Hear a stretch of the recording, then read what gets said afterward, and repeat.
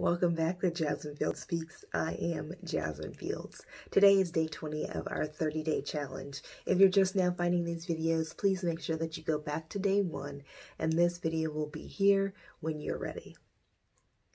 For the last 2 weeks, we have been talking about money on Mondays, and so I want to continue that trend today. In the first week, we tried to identify what areas we are spending too much in. And last week I talked to you about finding ways to get relief during this challenging financial time. Today, I'm going to ask you to create a budget. Now, here's the caveat. I actually dislike the word budget. I actually prefer the word spending plan. This is something that Dave Ramsey uses. It's essentially where you give every dollar that comes into your home a name and an assignment. This is how you control what your money does instead of allowing your money to control what you do. The Bible has over 2,000 verses on money, which means that this is a subject that God really wanted us to get right. And so, one of the ways is that we need to spend less than we are bringing in. And in order to do that, we need to take account of where our money is going.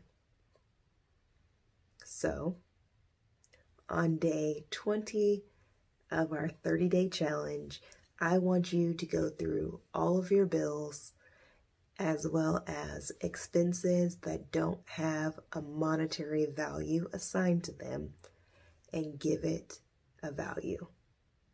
These are going to be places like groceries, gas, fast food,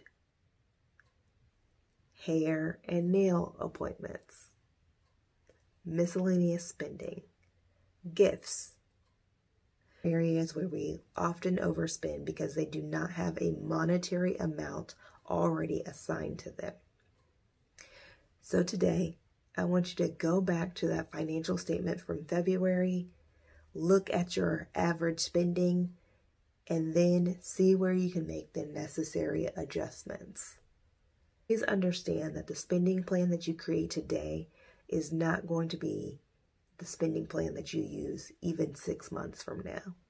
Spending plans do have to be modified depending on what's going on in life.